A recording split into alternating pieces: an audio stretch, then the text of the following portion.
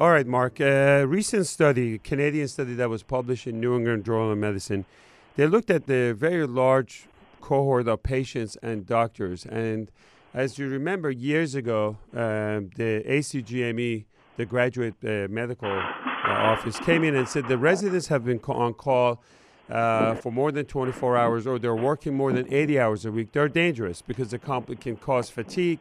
They may not perform in the operating room, and they may cause complications within the 30 days after surgery. But this study says completely otherwise. Can you tell the people out there exactly what this is about?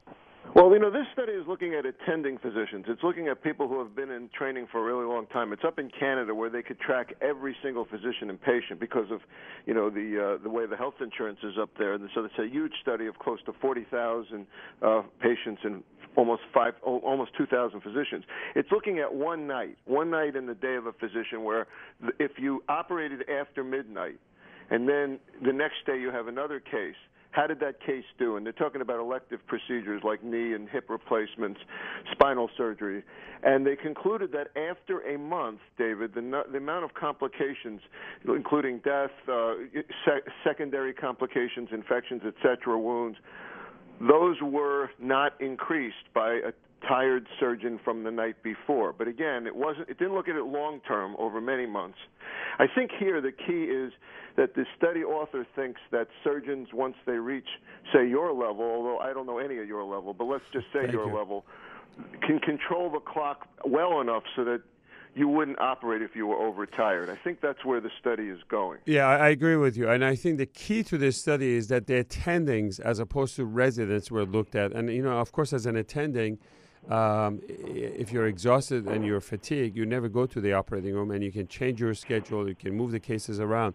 I can also tell you, and I will mention it today, that surgeons are like military, Navy, or Army.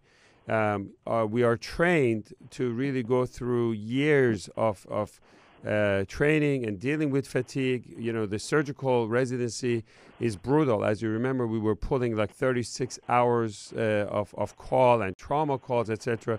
So to some extent, your body is used to it, and you can function under a lot of stress. And that's the difference between surgeons and medical doctors. Personally, I think like once a year, I may feel, the fatigue factor. And you've seen me talk to the patient saying that today is not a good day and we're not going to do the surgery.